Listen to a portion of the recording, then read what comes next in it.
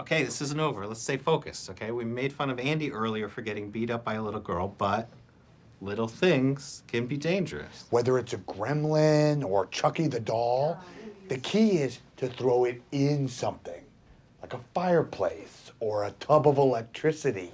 Okay, good point. Good point. What is a tub of electricity?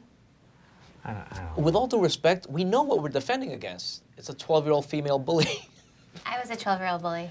Great! I think Kelly should attack Toby. Yeah, that's not a bad idea, actually, because I have had a lot of pent-up aggression. Thanks. Good. Go. I don't know. All right, Kelly. This is gonna help. Go, Kelly. We should say to us maybe some more traditional models. You think you're so pretty? Well, you're not gonna be so pretty come prom time. Okay, this is what's called Take that. pre-violent posturing. Take that! Well, okay, Not so pre-violent anymore. okay, I'm at what's called the decision point. So Hey, Kelly, come decision on! point. God, my good eye! Oh, boy.